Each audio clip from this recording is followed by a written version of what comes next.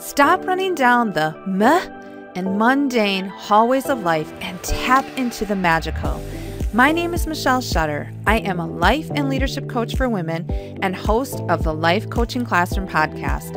I'd like to welcome you to Life Coaching Classroom, where we walk with you in the hallways of life so you can align to the beautiful expansiveness of your true self through reconnection, reinvention, and rejuvenation. I'm so glad you're here. Welcome to class.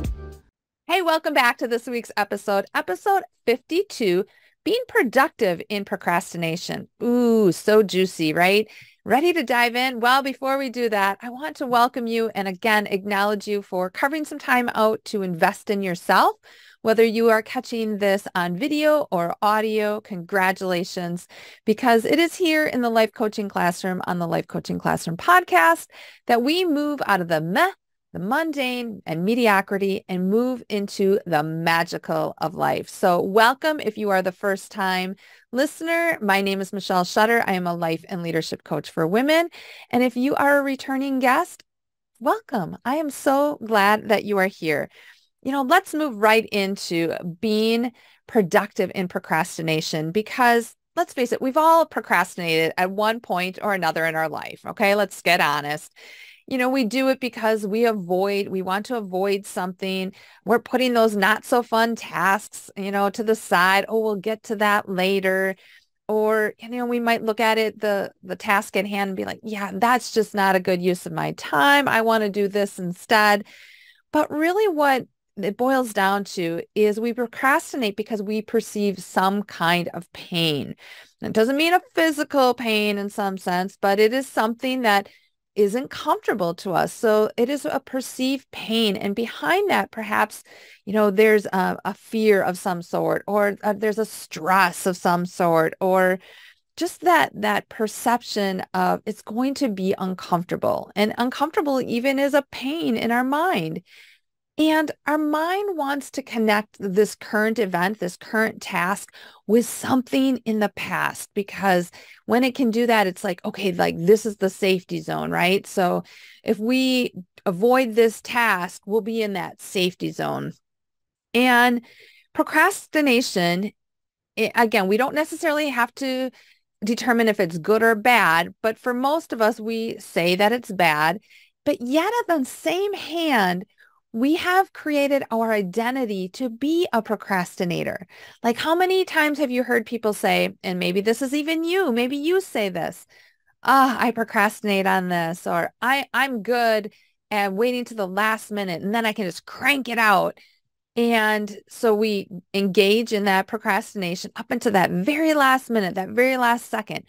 Well, I want you to think about what happens to your body when you engage in that type of identity, that type of belief, because your cortisol starts to spike because you're putting undue stress on yourself. Your adrenals start to fatigue. It just is overall isn't healthy for your body. Your heart at times will race because you're getting close to that deadline. And what I want to do is I want to put a spin on procrastination in this episode so that we can be productive when we're in the state of procrastination and make procrastination work for us rather than against us. Now, when you don't want to do something, you have two choices, right? You can either avoid it or you can push through it. So again, I'm using just a task at hand that you generally procrastinate on. So either we avoid it, or we're like, okay, we're going to push through it.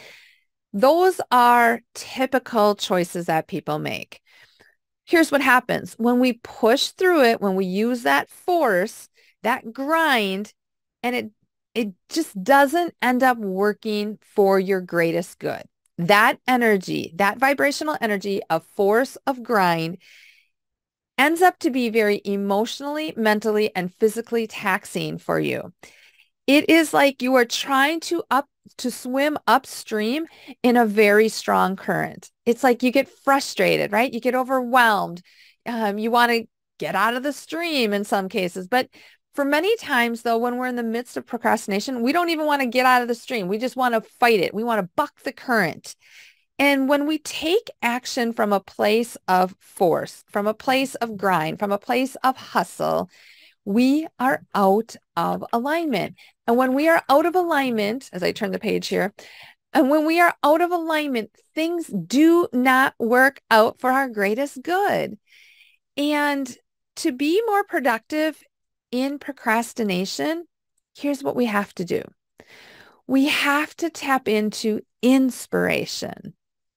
And we have to be inspired in some way with the task at hand. Now you might think, ugh, cleaning, right? Like that is just not inspiring to me. So I'm going to procrastinate on it. Well, your job is to look for, okay, what inspires me with a clean house? Like tap into the end result of it almost, the inspiration, the feeling, the goodness that comes out of achieving that end result.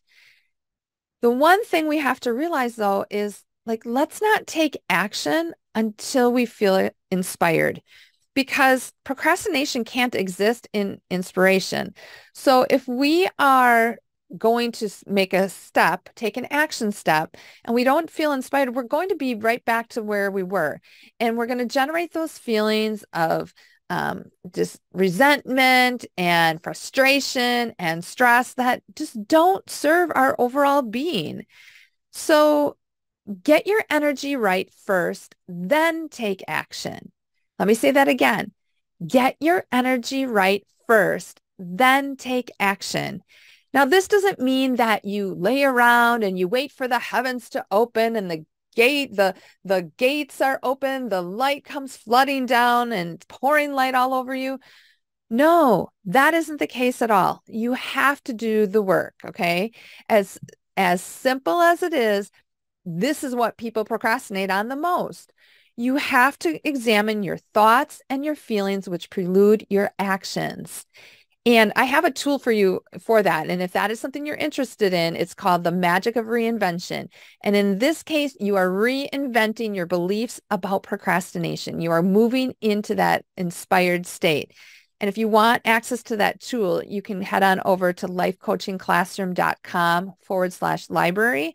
I believe it's the first tool listed there as you scroll down. But regardless, if your dominant intent is inspiration, you will pick thoughts and feelings and actions that support that. And so instead of swimming upstream, you now have turned yourself around and you are swimming downstream. You're flowing with the current and everything aligns with you at such a higher level. It's for your greater good. So if you want to be productive in procrastination, what do you have to do? That's right. You have to tap into inspiration. Inspiration.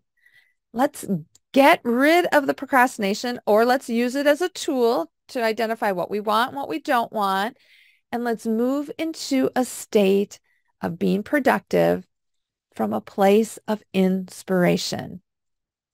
Now, I want to give you just a little heads up here. 2023 is not far away.